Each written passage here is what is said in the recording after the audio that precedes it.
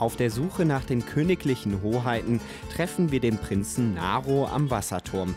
Der gelernte Mediengestalter kommt mit seiner italienischen Ape angefahren. Naro der Erste, so sein adeliger Name, ist allerdings auch bekannt unter dem Namen der singende Pizzabäcker.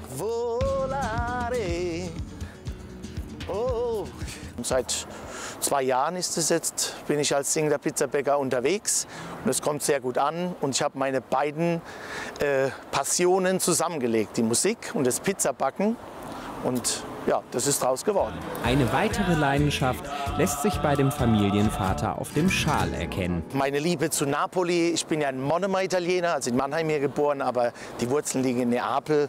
Und natürlich als Neapel-Fußballfan habe ich auch diesen Schal und auch dazu die Verbindung zu meiner Pizza Napoletana. Weiter geht es zu Prinzessin Maren-Michelle. Wir treffen die Bankerin mit Entourage bei der Volksbank in Mannheim. Michelle kümmert sich aber nicht nur um Vermögenswerte. Privat bin ich mit meinen Pferden unterwegs und viel in der Natur. Und es ist schon eine Umstellung jetzt, Prinzessin zu sein. Stichwort Prinzessin. Ist das nicht der Traum einer jeden Frau? Ja, ich habe früher bei uns in der Garde getanzt und da ist der Traum immer schon da. Da kriegt man die Stadtprinzessin von Mannheim ja live mit. Und es war immer so ein Aufsehen zu denen. Und ich hätte mir nicht zu träumen gewagt, dass ich auch mal Stadtprinzessin sein darf. Na, so schnell gehen Träume in Erfüllung. Wie versteht sich denn das Pärchen? Immerhin müssen sie über 300 Termine miteinander besuchen.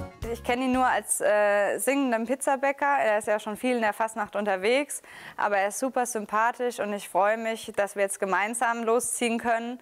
Und es ist schon eine Umgewöhnung, wenn man die ganze Zeit allein unterwegs war und jetzt noch einen Prinzen dabei hat, aber es ist eine andere Erfahrung und ich freue mich, auch die Erfahrung mitnehmen zu dürfen.